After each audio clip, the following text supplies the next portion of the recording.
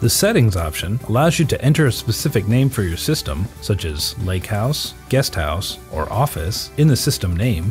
You can turn on the default system toggle to make this the first system displayed when opening the Virtual Keypad app. You can choose to save your user code so you don't have to retype it each time you log in. You can choose Fahrenheit or Celsius for the default temperature units for thermostats and local weather. The Today widget can be added to the Today screen on your smartphone. Select the Today widget and choose up to 5 favorites to be displayed in the widget on the Today screen. When you display the Today screen on your smartphone, the favorite will be displayed. Select a favorite to activate without having to open the app. Users can change their Virtual Keypad password from their mobile device. Select Save to save the new password. You may choose to receive push notifications for your system, including alarm events, arming and disarming, troubles, sensor activity.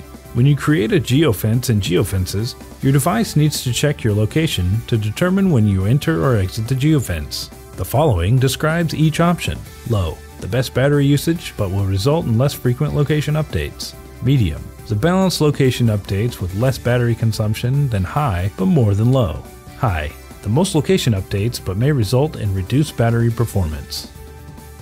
Geofence Devices allows the app user to delete devices no longer used with the app. Reload retrieves updated information from all your available systems. The Online Help opens the online help files in the default web browser.